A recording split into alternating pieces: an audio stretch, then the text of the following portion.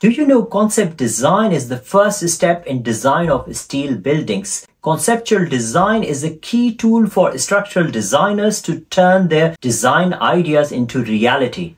Today, I will guide you through 5 steps of concept design, including functional framing, structural grid, load path, material specification, and initial sizing of steel elements. After watching this 10 minutes video, you will learn concept design of a medium-rise steel building. This is part 29 of lecture series on steel design. Whether you are civil or structural engineer or a civil engineering student, this tutorial is for you. Hey friends, if you're new here, I am Dr. Qureshi, a senior lecturer in structural engineering and design at a London university. On this channel, we explore technical and human skills to help us lead more productive, happy, and examine life.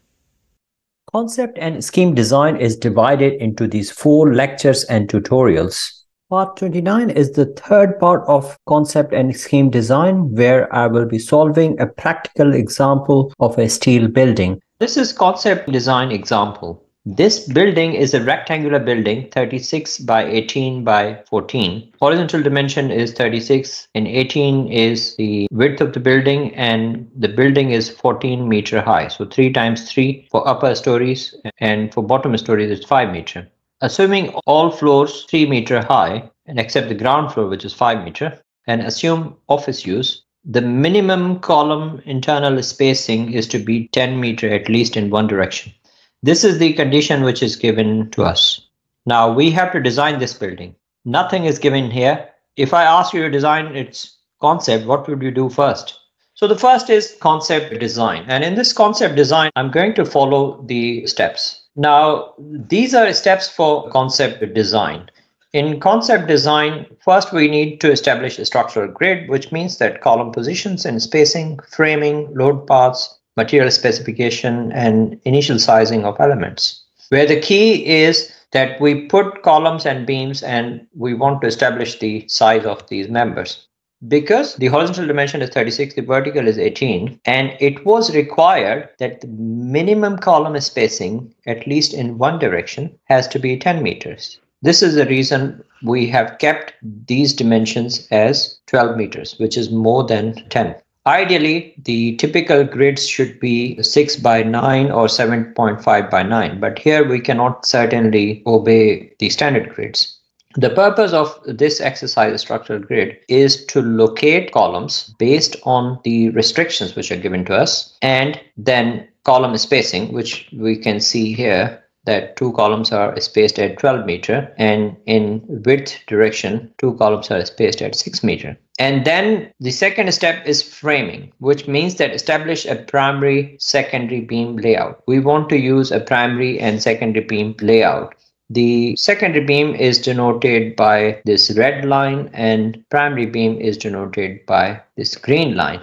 The beams which are running horizontal here, these are secondary beams, and the primary beams are these which are in vertical direction. So a span of primary beam, this is primary beam. It is important to understand the spans. The span of slab, the slab is resting on these secondary beams, and the span of the slab, because there are 2 secondary beams in between this grid, this means that the span of the slab is 2 meter, which is given here, which we have decided here.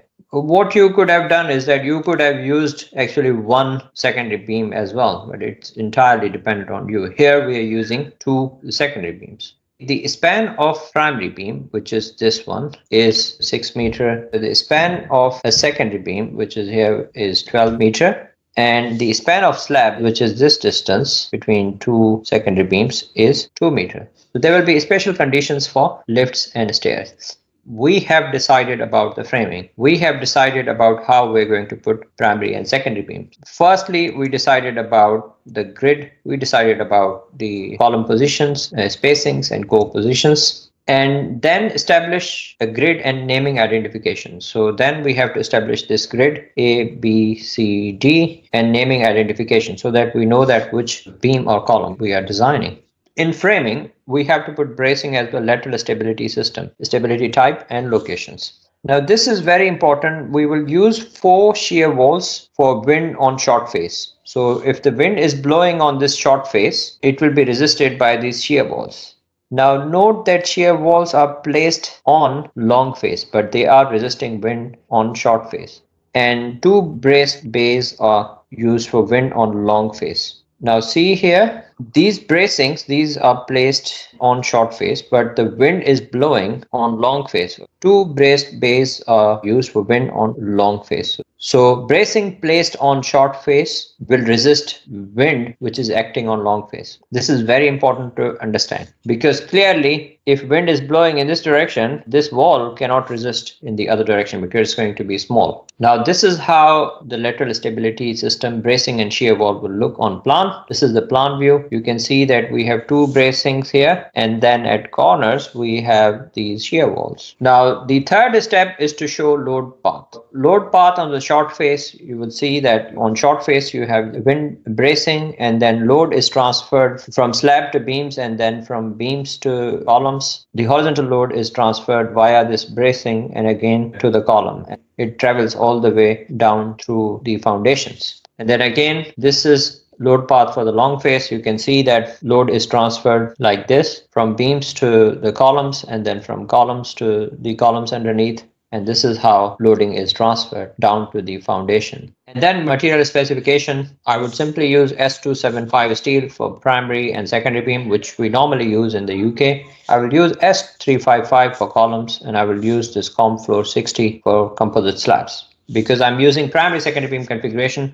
And then comes the preliminary sizing of beams. Now, first thing first, you know that the span of secondary beam is 12 meter. From the sizing of the table, you know that for secondary beam, 4 to 20 meter, we have this beam depth, L over 15 to L over 25. We have 2 extremes here. One extreme is a 4 meter beam, other extreme is a 12 meter beam.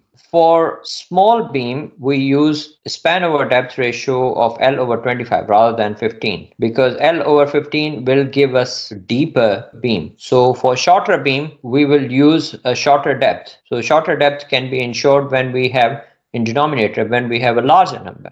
That's the reason for 4 meter span, we have span over 25, which is 480. This is one extreme. For 20 meter span, we have a span over 15, which results in 800 millimeter deep. Now, our span is 12 meter. We are using, something closer here, which is closer to this one. Or you could interpolate between these 2 values to find out what could be your ideal size. So in between these 2 extremes, you can pretty much choose any size, but this is the one extreme for 4 meter, and then for 20 meter, it has to be really, really deep. So I am choosing 500 mm deep beam, and I am choosing 533, 210 and 101. Arbitrarily, I am choosing any beam from section table, the one which is closer to 500. So simply go to Tata Steel Blue Book and see what is available. So if you go there, go to dimensions, you can choose any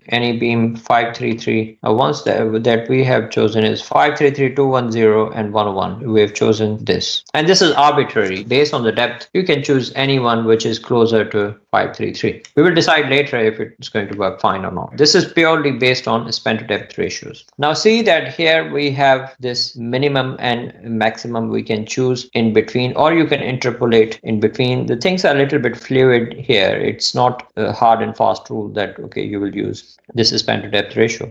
Now again for primary beams, now see here a span of primary beam is 6 meter. For 4 meter span, it will result in 400 millimeter deep. For 12 meter span, this will result in, because the span of primary beam is less, then certainly it will give you lesser kind of depth. Now the limit of primary beam is 12. We can't go beyond 12. We should ideally choose in between these 2. But the reason is that because we have chosen this secondary beam, which is quite deep here, in order to fit this secondary beam on primary beam, we have to choose primary beam which is larger than 600 millimeter deep. So that's why I'm choosing the upper extreme over here.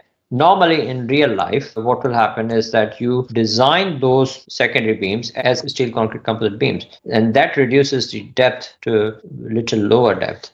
and then you can revise these sections. At any point you can revise these sections, but here for our exercise I have to choose a primary beam which is larger than secondary beam, so that the secondary beam could fit into primary beam. So it will have some kind of connection over here so that it can fit with the help of bolts to primary beam. So that's the reason that the depth of the secondary beam has to be smaller than primary. So primary, I'm choosing 610, 229 and 133. I just have this indication I'm choosing any section which is equal to 600 or larger. So going to section table, I will get this information. Now, which section to choose specifically? Again, the things are a bit flexible, so you can choose any section. Important thing is depth here.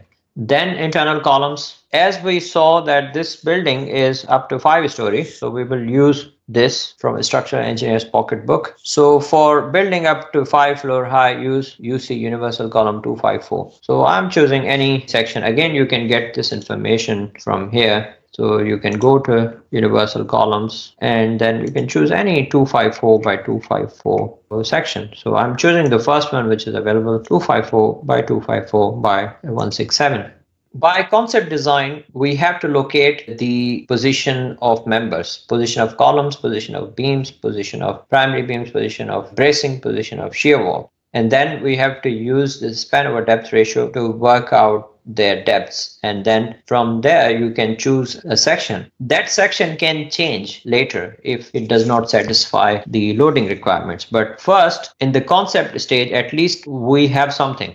If somebody asks you to, okay, this is the building, design it now, then if you have nothing available, simply use the span over depth ratio. For beam, you can fairly assume span over 20, and then columns, you can choose pretty much any column from here.